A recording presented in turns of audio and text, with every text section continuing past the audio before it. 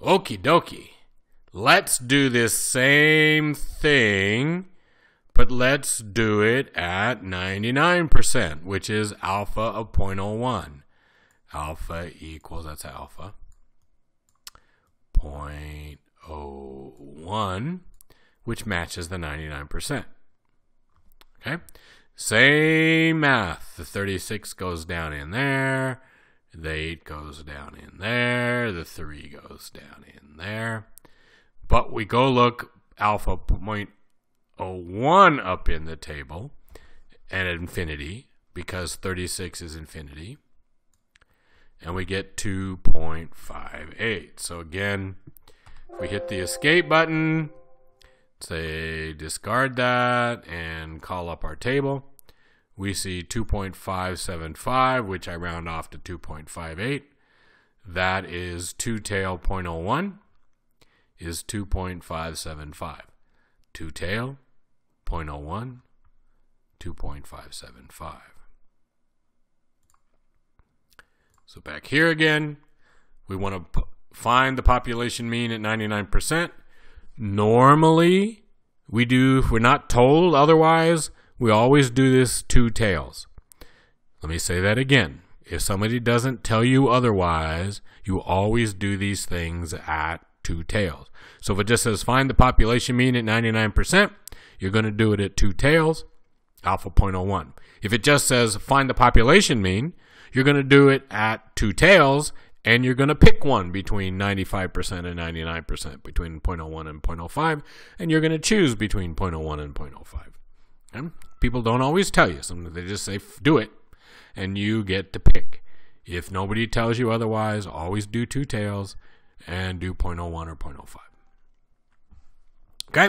So if we do the math here, this ends up being 8 plus or minus 1.29. It's bigger. 1.29 is bigger than 0.98. Why is it bigger? Because this is 99% accurate versus 95% accurate. 0.98 was 95% accurate. To be 99% accurate, we got to get a bigger number, and that bigger number here is 1.29. So we take 8 plus 1.29 and 8 minus 1.29. So the mean is somewhere between 6.71 and 9.29. Again, we're going to have a confidence interval here, 2 tails. This is a 1%. Well, how do we do 1%? We take half of it, a 0.5% over here, and we take a 0.5% over here. That's the errors, the possibility of error. We're 99% sure that the right answer is between 6.71 and 9.29. There's a 0.5% chance it's higher than that, and a 0.5% chance that's lower than that. All right, so let's get more complicated. A sample of 9. If you ever hear somebody doing something with a sample of 9, don't even bother to listen. The problem with a sample of 9 is so inaccurate you wouldn't even want to think about it. This is what doctors do. You always hear, if you watch the news, oh, doctor invented this new, and then you find out years later, no. In fact, should you floss? Right? Should you floss? It turns out that the studies of whether or not flossing is good for you had very, very few people in them. Sometimes one person. They were extremely small, and they showed that you should floss. When we finally got a study that involved a large number of people, turns out that there's apparently no benefit from flossing. Small samples, highly inaccurate, not trustworthy. Large samples are trustworthy. So if you saw this in the real world, if you saw a sample of 9, you'd laugh and go on and not pay any attention to it. But you have to know how to calculate it because you're in class. So we have a sample of 9 UNLV graduates, earn a mean starting salary of $35,000 per year, standard deviation of $15,000 per year. What is the mean of all UNLV graduates? So here we are. We talked to 9 students, and from those 9 students, we're going to try to estimate, 4,500 students who grad. It's silly, right? It just doesn't work. But that's where we are. We got to know how to calculate these things. So we put the 9 in there because that's n. X bar is 35,000. We put that in there. That's 15,000. Now the question is, what number goes here? And the answer is we start with the 9. We have degrees of freedom. Degrees of freedom. So remember that we're going to subtract the number of assumptions. Well, what's the number of assumptions? The assumption here is that this 35,000 is valid because we had to use the 35,000 to calculate the 15,000. If the 35,000 is wrong, then the 15,000 is wrong. If the 35,000 is right, then the 15,000 is right. So we had to assume that this number is right. That assumption costs us 1 degree of freedom. So the number of degrees of freedom we have is n minus 1. So 9 minus 1 equals 8. And we're going to do this at 95%. Okay? So let's keep our notations for now. Come back over here. We have 2 tail, 0.05. So there's 0.05. That's what we want, 2 tail. And we have 8 degrees of freedom. And we see this number 2.306 here. That's the T that goes for the problem. 8 degrees of freedom. See how it says DF, degrees of freedom? Come down to 8, 0.05, 2 tail. How are you going to get to know how to do this? You're going to practice. It's how we get good at these things. We practice. It's really simple to do this. You just got to practice. We know we're doing 2 tail. We know we're doing 0.05. That means we're in this column. We have 8 degrees of freedom because we have 9 in our sample. 9 minus 1 is 8. That gives us 2.306. Come back over here. In goes 2.306. Now we do the math. 35,000 plus or minus 2.306 times 15,000 divided by the square root of 9. We get 35,000 plus or minus 11,530, which means that all we're able to say is that the mean starting salary of UNLV students is somewhere between 23,470 and 46,530. Totally meaningless number. It's absolutely meaningless. And why is it meaningless? Because we have 9 students. So let's do exactly the same problem again, but assume a good assumption in this case. How would it look different if we had 900 students in the sample? Instead of talking to 9 people, we talk to 900. Well, that's going to be way better because we have a large sample now. So we put this down here, and remember, it's the square root. 35,000 still comes here. 15,000 still comes here. 1.96, whenever we have a large sample, we're always going to use 1.96, just the way it is. It's statistics, and it's simple statistics. So we do a little math, boom, boom, boom, boom, boom. We get 35,000 plus 980, which is 34,000. So instead of having to tell people, yeah, students make when they graduate, yeah, somewhere between 20 and 45, you can say, hey, look, they make between 34 and 36. That is a much better answer.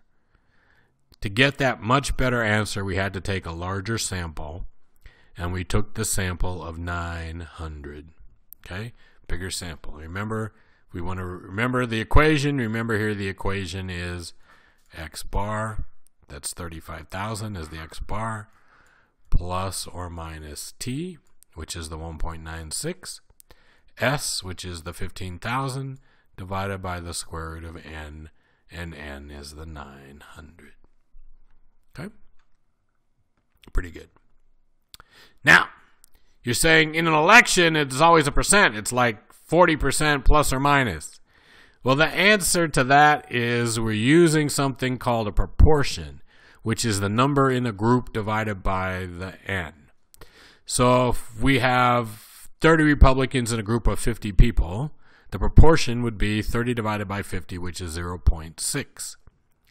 It turns out that the variances of proportions are really easy to figure out. To find the variance of proportion, we take p times 1 minus p, and that's the variance. So if we take the square root, the standard deviation s would equal the square root of that. Simple. Okay? Again, you got to practice. You got to think it through. You can't just wing it. But if you do this a couple times, you'll be bored because it's way too easy. Okay? So you're going to go out and do a survey, and you say, hey, we surveyed 1,000 people, and 550 of them said we're voting for nobody. That's the proportion. That would be 0.55. That's technically X bar, but we don't call it that. We call it P, little p. The standard deviation of that would be square root of 0.55 times 1 minus 0.55.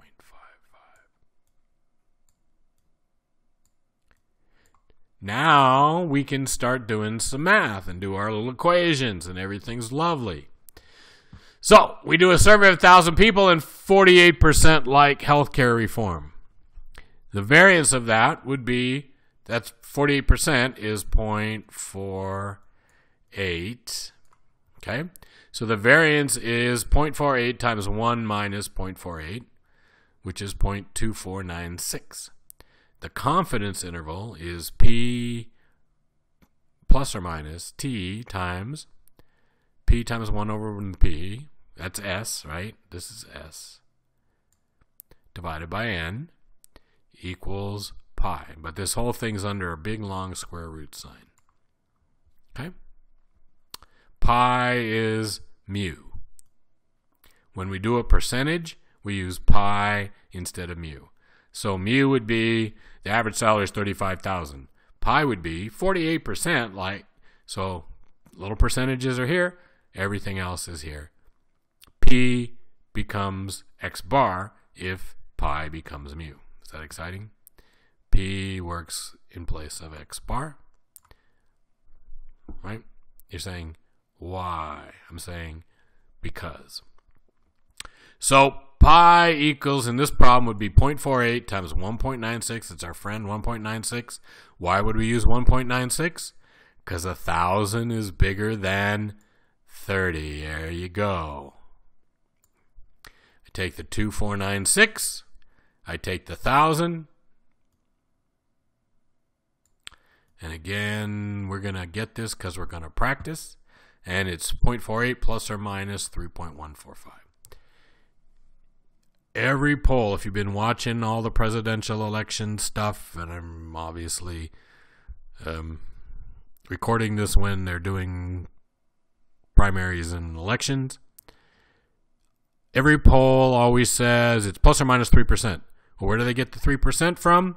Right here. They do exactly the same math. They survey about 1,000 people.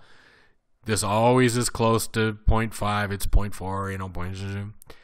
And we get the plus or minus 3%. Plus or minus 3%. Okay? You now know the secret. You could go get a very high-paying job at NBC News. All right, let's do another one.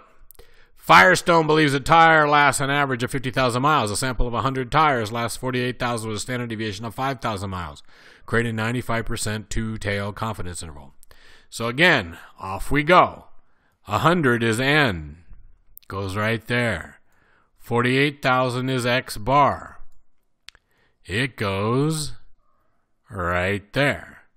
Because we have 100, we use 1.96.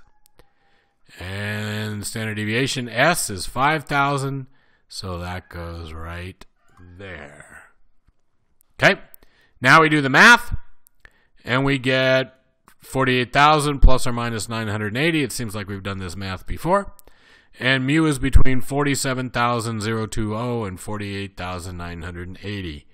Do the tires last 50,000 miles? Your confidence interval says no.